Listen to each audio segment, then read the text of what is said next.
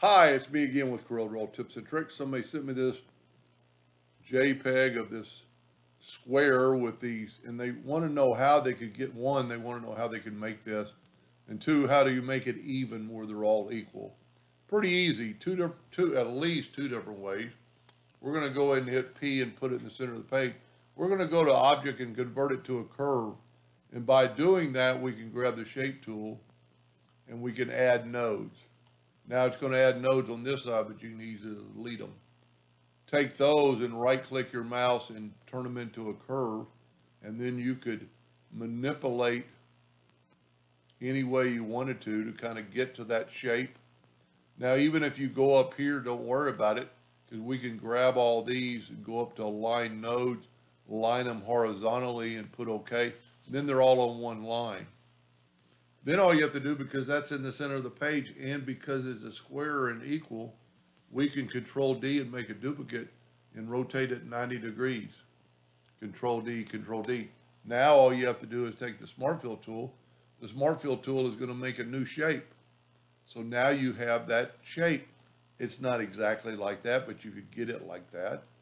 The other way to do it, let's just start over. I don't very seldom ever use this tool, but we can go to Object and convert it to a curve. We can grab the Smear tool, set it on pretty big, click on your item, and then smear it. And, you know, there's a lot you could do. You could go back to the Shape tool and, you know, move nodes around and get it, you know, maybe closer to the original.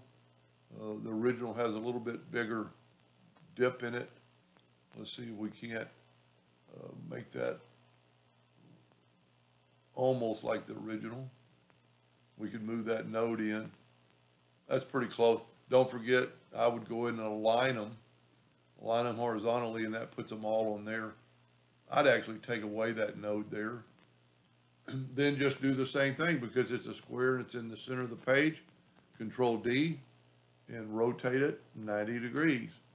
The Smart Fill tool is excellent for doing stuff like that, to make a new shape. Then you can left click and right click, and you have that shape. Anyway, hope it helped them a little bit. Thank you for watching.